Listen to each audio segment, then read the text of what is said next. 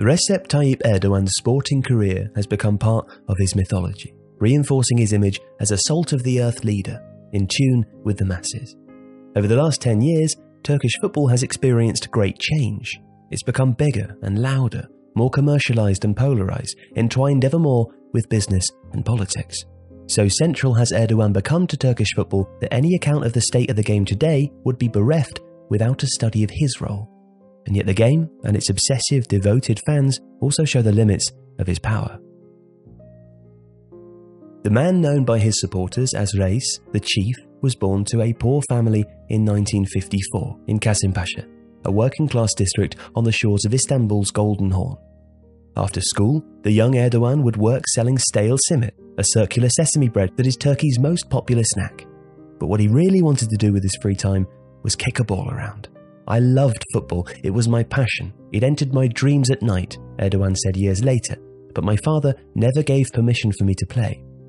According to the sanctioned narrative, Ahmet Erdoğan, nicknamed Captain because of his work on the Istanbul ferries, was fiercely against his son's obsession. "Football won't feed the belly," he used to growl. The young Tayyip, as he is known, defied his father, sneaking out to play, hiding his football boots in the coal bunker upon his return. Aged 11, Erdoğan won a place at an Imam Hatip College, one of Turkey's religious high schools founded to train imams for the nation's mosques. He wasn't particularly hard-working, but excelled in religious studies and sport, and while still at school, he began playing for the amateur side Kamualtıspor. Then, in 1974, a year after graduating from high school, he moved to a team linked to the Istanbul Transport Authority, the IETT, on the recommendation of the team's captain, who was one of Erdoğan's neighbours in Kasımpaşa. 20 years later, when he was on the verge of being elected mayor of Istanbul, Erdoğan gave an interview about his footballing career to the newspaper Milliyet.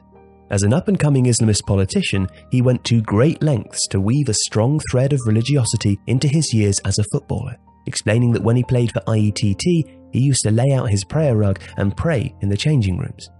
The same interview also sees Erdoğan discuss the most fiercely disputed claim about his footballing career, that he was almost signed by Fenerbahçe. He reports that he was on Fenerbahçe's transfer list in 1977, but that his hopes evaporated with the departure of the team's manager. Erdoğan is a Fenerbahçe fan, and some writers believe there is some burnishing of the historical record. But the claim that he could have played for the Canaries would be repeated again and again throughout the course of his political career. Turkey is a deeply polarised nation, and Erdoğan's supporters trumpet his footballing experience. A 2017 biopic of his life, for instance, shows him as a child coming on to score the winner in the closing minutes of a 9-9 game with a stunning overhead kick. But skeptics have lined up to cast doubt on Erdoğan's footballing career, part of a wider mistrust of his story that also includes a disputed university degree. Journalist Mustafa Hosh compares Erdoğan's footballing days to trying to uncover evidence about events that took place almost 100 years ago, describing the events as ambiguous and contradictory.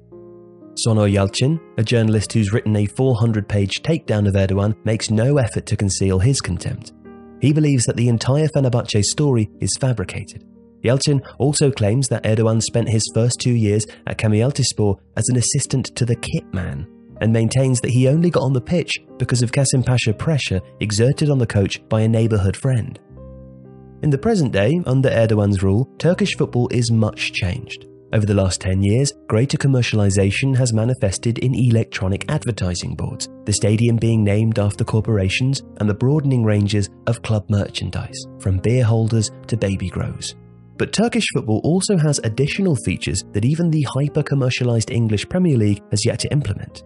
On the team shirts, the players' names are relegated to below the squad numbers. The more visible spot across the shoulder blades is given over to adverts. And during live games on the television, the screen periodically shrinks to allow a banner advertising a petrol brand to flash across the bottom. The Superlig has become the 7th wealthiest football league in Europe by revenue, and many people are grateful to Erdoğan personally for that development. Many including Yıldırım Demirören, the president of the Turkish Football Federation, who in 2017 thanked Erdoğan specifically for allowing the game in Turkey to gather the fruits of his leadership. Erdoğan is of course not solely responsible for all of this. Perceptions matter though, and many across Turkey view the transformation of the country as not simply presided over by Erdoğan, but having stemmed directly from his words and actions. Football remains a central part of Erdogan's big man persona, the political conception in which a leader is both a father figure and a hero. In a country in which the game is entwined with notions of virile masculinity, it's an ideal tool with which to bolster a reputation. And he was still taking part in games well into his 60s. At a charity match in 2014, he scored a hat-trick with some surprisingly decent finishing. Erdogan's displays of sporting prowess are reminiscent of those of Russian President Vladimir Putin. Erdogan frequently descends to the dressing room after matches to congratulate players, and he is forever taking penalties at the opening of new stadiums or football conferences, which are always widely documented. The first goal from Erdogan, the sports newspaper Photomatch reported on the opening of the new Trabzonspor Stadium in December 2016. Next to the picture, the newspaper placed a star that read, "A masterstroke." Perhaps the largest change to sports in Turkey under the AKP has been the surge in sports construction. From neighbourhood AstroTurf pitches to world-class stadiums, every level of the sports pyramid has seen huge investment in infrastructure. Many thousands now have affordable and accessible sports amenities close to their homes and schools. New sports facilities are part of a wider construction boom that has swept across the cities of Turkey. This restless movement is not a consequence, but a cause. In a country in which construction and its affiliated industries make up about 20% of the economy, permanent building keeps the economy afloat. Pride of place in the building spree has been given to Erdogan's beloved mega projects. They include a third bridge across the Bosphorus and a road tunnel and metro line that run under it. In 2015, construction began on a third airport, due to be the world's busiest with 6 runways. Football stadiums too are an important example of the policy in action. Turkey has become UEFA's leading builder of new stadiums. Between 2007 and 2015, 18 new grounds were built. 11 cities all have, or in 2019 are soon to get, a new stadium. Nearly all follow the same pattern. An old stadium, built in the 40s or 50s, is knocked down.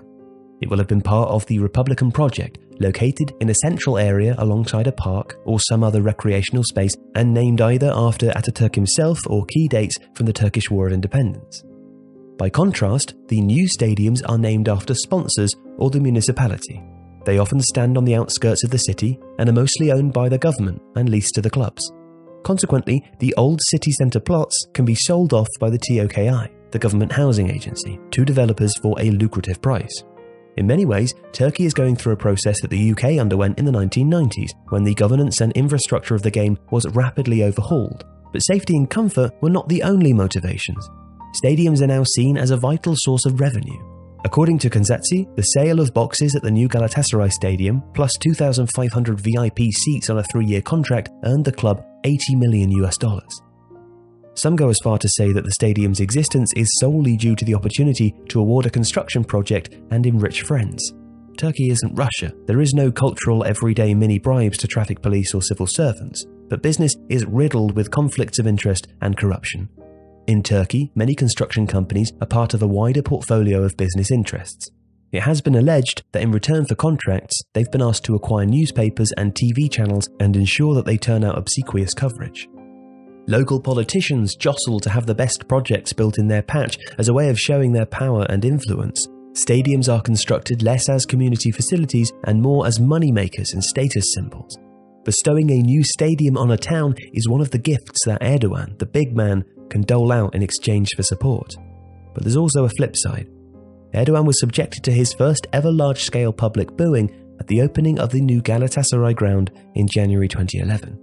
The team's fans are convinced that this act has had repercussions, insisting that the horrendous traffic problems around the ground are caused because a second access road was denied planning permission, supposedly an act of punishment for the fans' behaviour. The changing physical landscape of Turkish football has been accompanied by a parallel development, a remodelling of the profile of those who watch the game.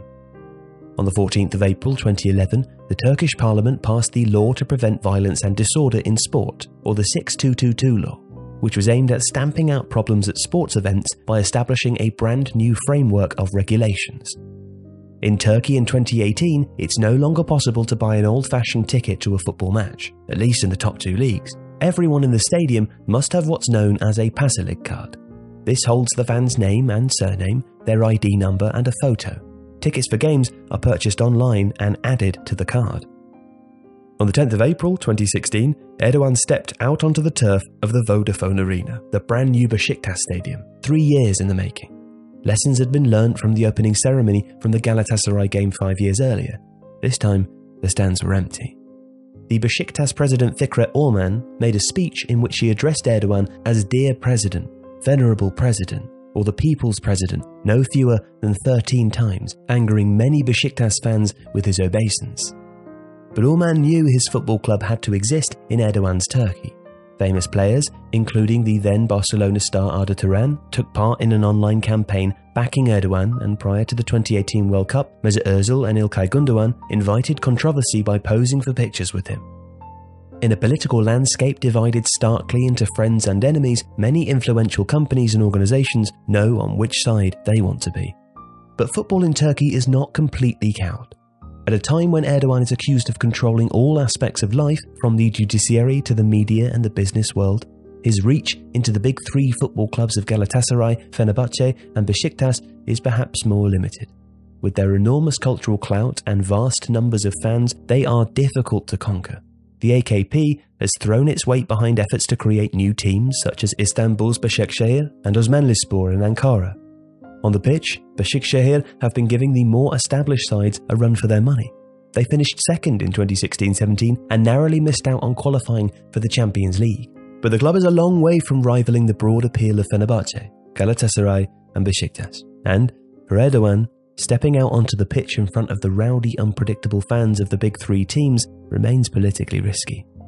This video was adapted from a story that originally appeared in The Blizzard, written by John McManus. The Blizzard is a quarterly football magazine edited by Jonathan Wilson. It's football journalism for people who think about the game more than everyone else. You can click the link below to subscribe or find out more, and handily, The Blizzard is also beautifully designed and they make wonderful gifts for friends and family.